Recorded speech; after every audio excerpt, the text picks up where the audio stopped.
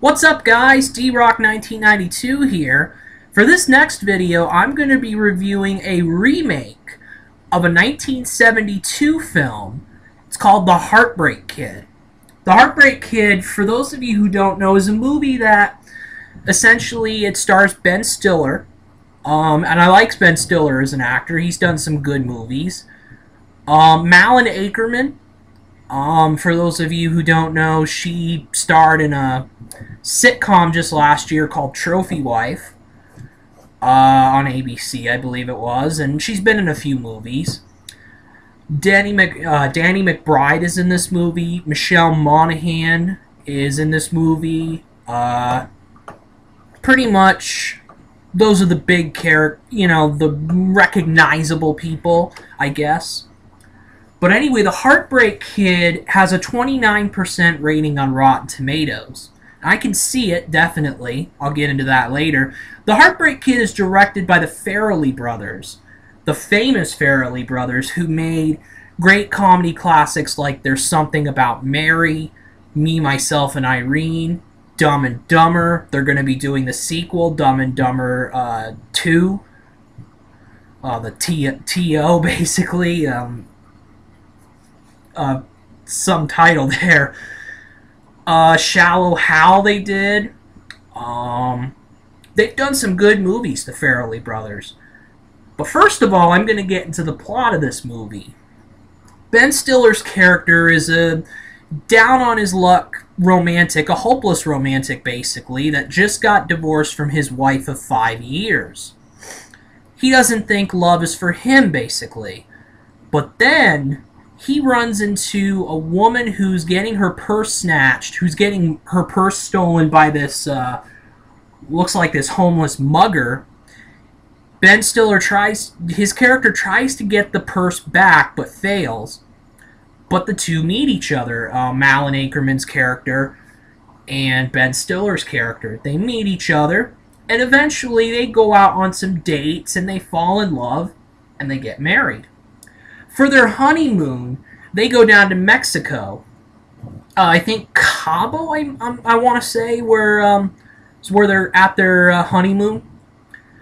But anyway, this romance between Akerman and Stiller's characters doesn't go over too well. When they're on their way to Mexico, she's singing like every song on the radio, and eventually Stiller's character gets pretty annoyed. She's very aggressive in the bedroom, Akerman's character. And this leaves Stiller's character pretty shaken with fright. I mean, of how aggressive she is. They argue about sunscreen. She doesn't put on sunscreen. She puts on this other thing instead when it's really sunny outside. And she gets a major sunburn. And they argue about that. Eventually, Stiller meets this woman who's on vacation with her family. They're also staying at the same hotel in Mexico, played by Michelle Monaghan.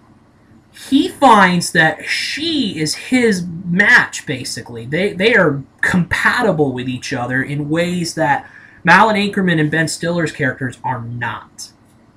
But anyway, they start off, they go out drinking, they go out on a boat and all that sort of thing.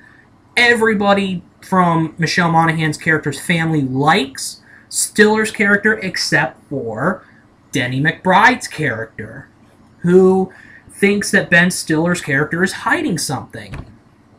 But anyway, all is good, basically, but then it starts to unravel. Eventually, Malin Akerman's character finds out that he's been hanging out with Michelle Monaghan's character. Stiller's character told some lies. He said he was never married, and he said he's out alone, basically, on vacation. But Monaghan's character finds out that, in fact, he's with his wife. At first, there's these kids at a wedding that Stiller attends for his ex-wife. How awkward's that? These kids at first think that he's gay. Stiller's character is gay. Then they see Stiller's character with Malin Akerman. Malin Akerman, for those of you who haven't seen her in pictures, she's a pretty gorgeous woman. They say, they come up with something that Malin Akerman's character was murdered. And then, basically, eventually it comes out that Malin Akerman's character was not murdered, and she is Ben Stiller's character's new wife. Anyway, Monaghan's character is not too happy about this, and she runs off. She goes away. She leaves Mexico. Stiller's character wants to go out and apologize. He's in the process of divorcing Malin Akerman's character. He's going to eventually. It doesn't really get into that in the movie, but Malin Akerman's character, in a fit of rage, destroys Stiller's character's passport and all the documents he needs to get out of Mexico and into the United States. So Stiller tries a few times to escape with Mexican immigrants. They try to go across the border.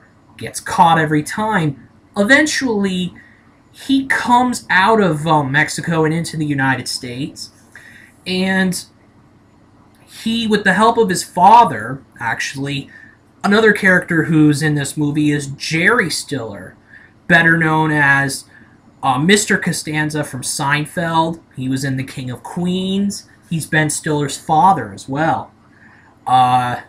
Ben Stiller's character eventually goes to the family's home, Monaghan's family's home, and they tell him basically to leave her alone, that she already got married, and basically to leave him alone and leave her alone. Stiller seems like he agrees to do that, but then he sneaks into Monaghan's character's room. She's visibly pretty upset, pretty surprised that he came, basically. And essentially, Monaghan's character pretty much says that she's content with her new husband. Danny McBride's pretty mad that Stiller's character invades the room, so he invades Monaghan's house, and he beats up Stiller's character pretty badly. But eventually both Stiller's characters leave, and he eventually forgets about Monaghan's character, and he moves back to Mexico. He doesn't think there's really much for him. The plot's originally set in California, so he moves back to Mexico, and he starts a business down there. Monaghan's character comes along, and she, catches up with Stiller's character, and they agree to go out for lunch one day. But Stiller's character remarried in a cameo from Eva Longoria, his new wife. And that's pretty much the end of the movie. I'll start out with, I hated the ending. I despise the ending. When Stiller's character has a new wife, he begins the same problem again. You can't do that in a romantic comedy, in my opinion. This is basically classified as a romance/comedy, a rom-com, essentially. You can't do that in a rom-com, in my opinion. It's just... The basic thing of a romantic comedy is, guy falls in love with a girl, screws up, then basically makes it up to the girl, or vice versa, and they live happily ever after. But it doesn't happen in this movie. You can't do that. So I hate the ending of this movie. Other than that, the rest of the way, it had its laughs, it had its moments, but It just wasn't a dynamic movie. Ben Stiller is so-so in this movie. He is nothing. His character, this is nothing like his performance in There's Something About Mary. That's a classic Farrelly Brothers movie because it fits the bill. It's a romantic comedy, yes, but he lives happily ever after with his romantic interest, played by Cameron Diaz in that movie. They live happily ever after. And then the Farrelly Brothers have their offbeat humor, their interesting humor, for sure, in these movies. Me, Myself, and Irene, that same thing. He lives happily ever after with Jim Carrey's character lives happily ever after with Renee Zellweger's character. It doesn't happen in The Heartbreak Kid, and I hate that. A terrible ending. I mean, I could rant on and on about the ending. It's just that bad, but I'm not going to. Overall, this movie, other than the terrible ending, it had its moments.